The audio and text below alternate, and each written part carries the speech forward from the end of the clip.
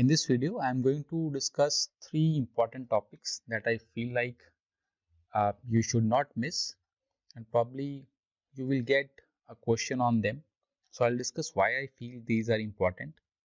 So if you go through the objectives of the RHCSA exam on the website, you will find these categories. Okay, so these are the broad categories. In these categories, there are subtopics also. So obviously, they are going to cover a question on each of these categories, right?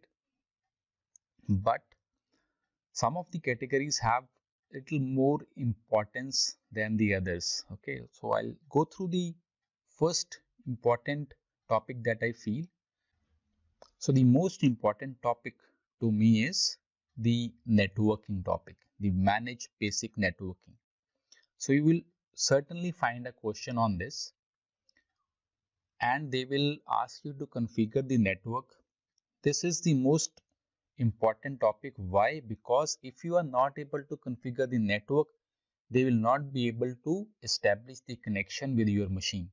And if they are not able to establish the connection, this means that even if you do all the questions right, except from this one, they will not be able to check any of the questions.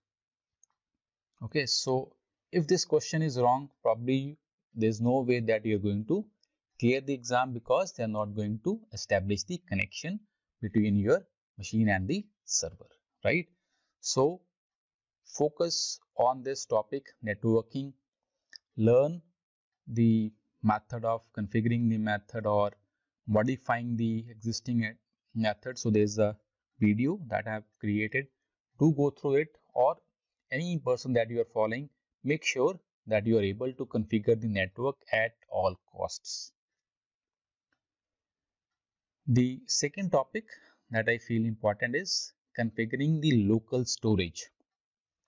Okay, this covers LVM or disk partitioning or swap space management. So again, from this topic also, I've seen the dumps, I've given the exam, so I feel like you are going to probably get around 2 questions based on this.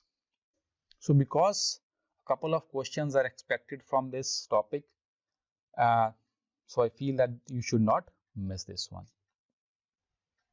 The third topic for me is manage users and groups. Now this I'm listing because it's one of the most easiest topics that you can learn and understand.